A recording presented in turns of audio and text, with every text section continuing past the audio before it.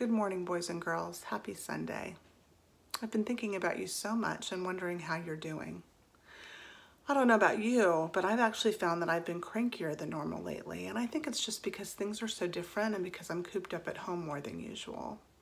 But when I'm cranky, or when other people are cranky with me, it makes me feel really sad. But God has been reminding me of some good news lately, and that is that when I'm cranky with other people, I can tell them that I'm sorry and ask them to forgive me. And because we know Jesus, we're able to forgive each other. And the Bible has something to say about that. I'm going to read you today from the book of Ephesians, chapter 4, verse 32. And I'd like you to listen to this morning because it's God's word to you and to me.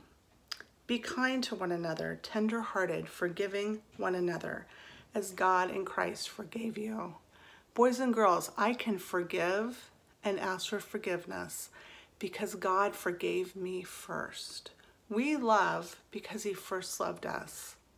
There's another verse in the Bible that I really love, and it says, "Love one another deeply, for love covers a multitude of sins." Boys and girls, God loves us deeply, and so we get to love each other deeply.